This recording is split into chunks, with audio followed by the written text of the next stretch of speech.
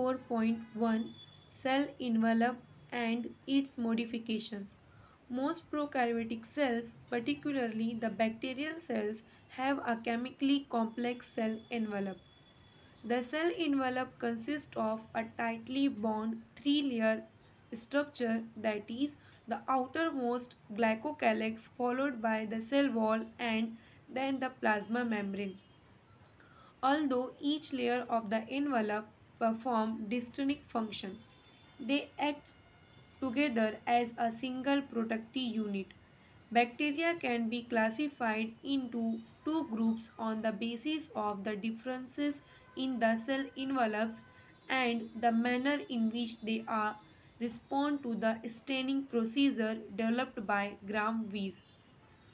Those that take up the gram stain are gram-positive and the other that do not are called gram-negative bacteria.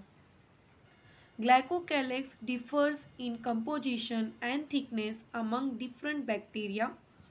It could be a loose sheet called the slime layer in some, while in other it may be thick and tough called the capsule. The cell wall determines the shape of the cell and provide a strong structural support to prevent the bacterium from bursting or collapsing. The plasma membrane is selectively permeable in a nature and interacts with the other outside world. This membrane is similar structurally to that of the eukaryotes. A special membranous structure is the mesosome, which is formed by the extensions of plasma membrane into the cell. These extensions are in the form of vesicles, tubules and lamellae. They help in cell wall formation, DNA replication and distribution to daughter cells.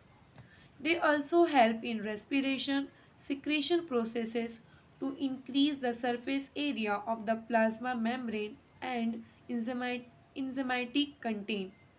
In some prokaryotes like cyanobacteria, there are other membranous extensions into the cytoplasm called chromatophores which contain pigments.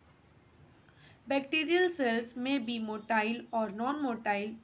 If motile, they have thin filamentous extensions from their cell wall called flagella. Bacteria show a range in the number and arrangement of flagella. Bacterial flagellum is composed of three parts: filament, hook and basal body. The, the filament is the longest portion and extends from the cell surface to the outside. Beside flagella, pili and fimbriae are also surface structure of the bacteria but do not play a role in motility. The pili are elongated tubular structure made of a special protein. The fimbriae are small bristle-like fiber sprouting out of the cell. In some bacteria, they are known to help attach the bacteria to rocks in stream and also to the host tissues. 8.4.2 Ribosomes and inclusion bodies. In prokaryotes, ribosomes are associated with the plasma membrane of the cell. They are about 50 nanometer by 20 nanometer in size and are made of two subunits, 50S and 30S. Unit which when present together from 70S. Prokaryotic ribosomes. Ribosomes are the site of protein synthesis.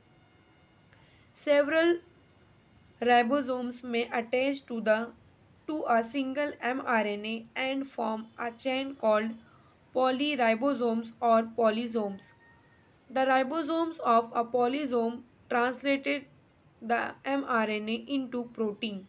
Inclusion bodies reserve material in prokaryotic cells are stored in the cytoplasm in the form of inclusion bodies.